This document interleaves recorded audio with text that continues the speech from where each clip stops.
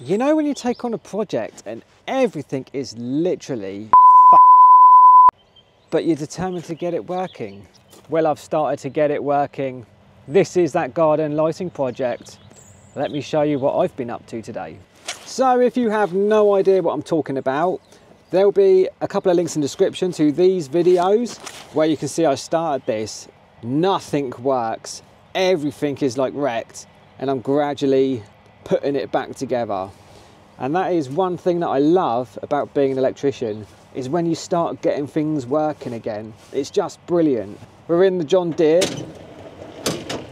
and it doesn't, come on. Oh my God. Oh my God, I can't get it to go forward. I didn't turn it on. Right. Off we go. So,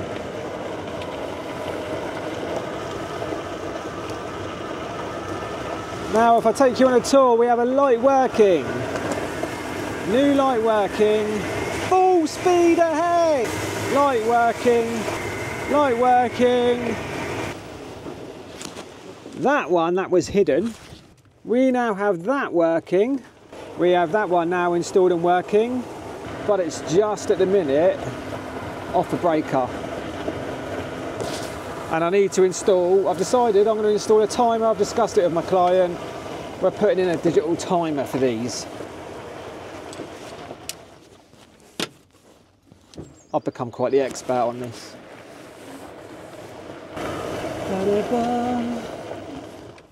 There's people watching me. It's very awkward. Ba-da-ba. No, wrong way. Nearly an expert.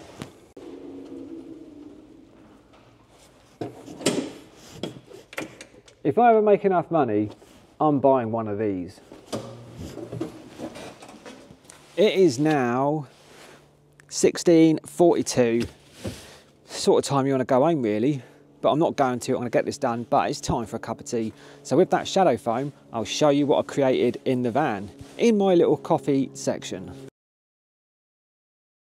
So check this out. We have the kettle, which I'm about to use. I can take it out, just spilt water everywhere, or leave it in and plug it into the battery and get it going. We have the cup holder, spoon, and I've cut all these bits out. So we've got tea bags, milk, brown sugar, coffee mate, and my New York coffee, which is awesome. If you ever need like coffee sachets, give this stuff a go. You get it in like B&M for £1. It's lovely. So, tea time.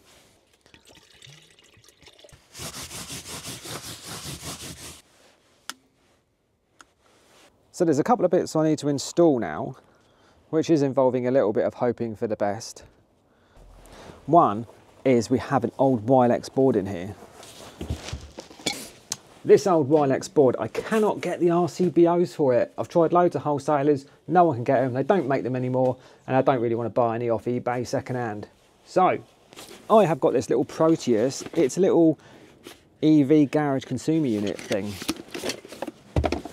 And inside, we've got a 40 amp RCBO, a B16 breaker, and a 6 amp breaker there. So this is going to go there. I have purchased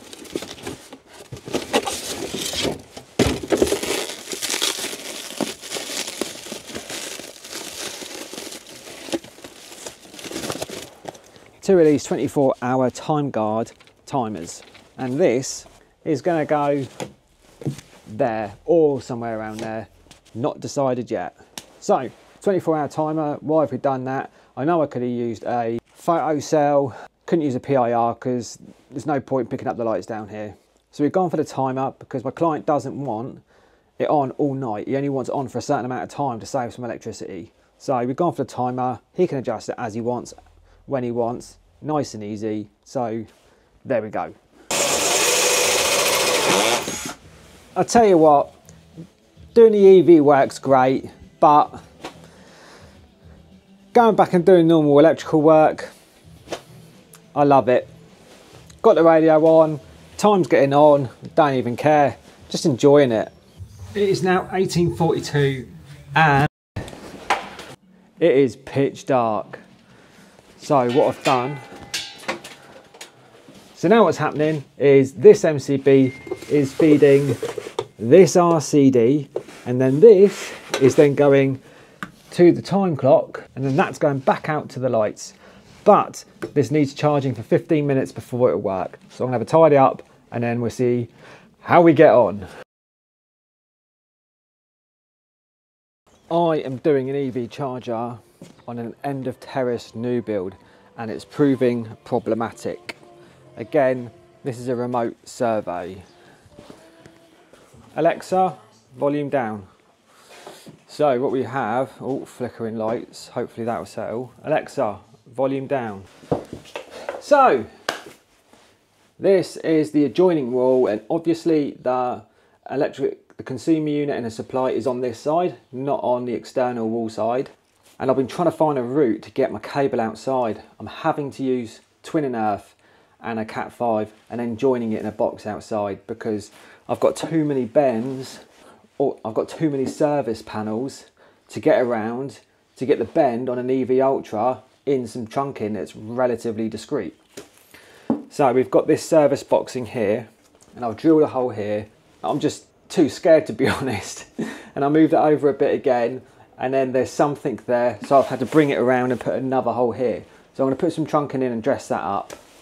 I'll show you what's on the other side.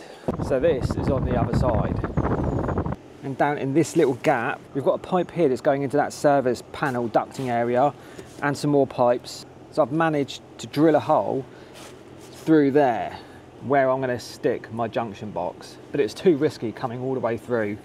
I don't want to hit any of these pipes or anything like that.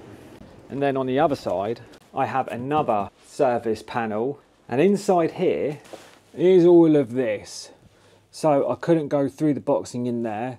I'm too scared to go through and hit the pipes, so I've had to bring it along, and I've got my twin and earth which is going to come out there and run trunking along here up this corner and to the consumer unit. And I'm just got to tidy this up now and dress it all in, and I'll show you what it looks like when I'm done. The trunking that I'm using today is 25 by 40, which is the same depth as the skirting, so hopefully it'll blend okay once I've dressed it in. So when you're caulking up the trunking, try and go as far along as you can in one go and keep it nice and quick.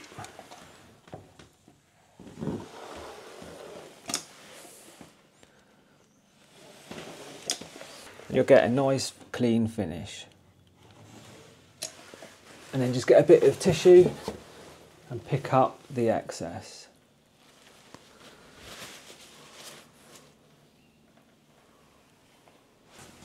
And you end up with a lovely bead. It just finishes off that trunking work when you've got to do it. And then I just use any excess just to fill any of the little holes that where the cuts aren't quite perfect. None of these walls are square at all, obviously. There's the charger, just finished my testing, and this is how the job looks. EV Ultra clipped underneath there. Managed to get that joint box there.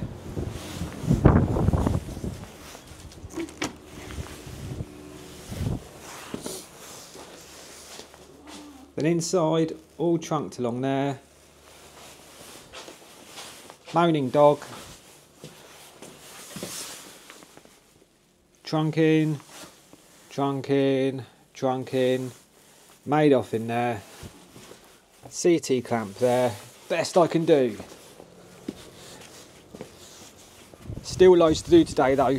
I'm back at that commercial job where these lights and these lights are not working. That's a reflection.